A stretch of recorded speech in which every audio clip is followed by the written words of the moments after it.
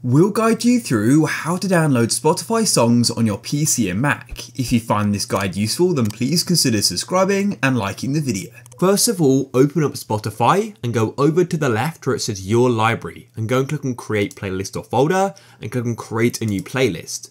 What we're going to do is go and create this playlist, add the songs we wish to download, and then download the entire playlist. So now go to the top left and click on Search. Go and search for the songs which you wish to go and add. For example, let's go on to Dave, and then I'll go and check out this song here, and to go and add it to the playlist, head over to the right and click on the three dots, click on Add to Playlist, and then select the playlist. And repeat that for the songs you wish to download. After you've added the songs you wish to download, go over to the left and go and click on the playlist, and then you need to locate the download button, which is this circle with an arrow pointing down. It's important to note you do need Spotify Premium for this, which is a subscription to Spotify. Once you've got it, or if you've already got it, then just go and click on download, and it's now downloaded, and you can listen to it offline. If you found this useful, then please leave a like.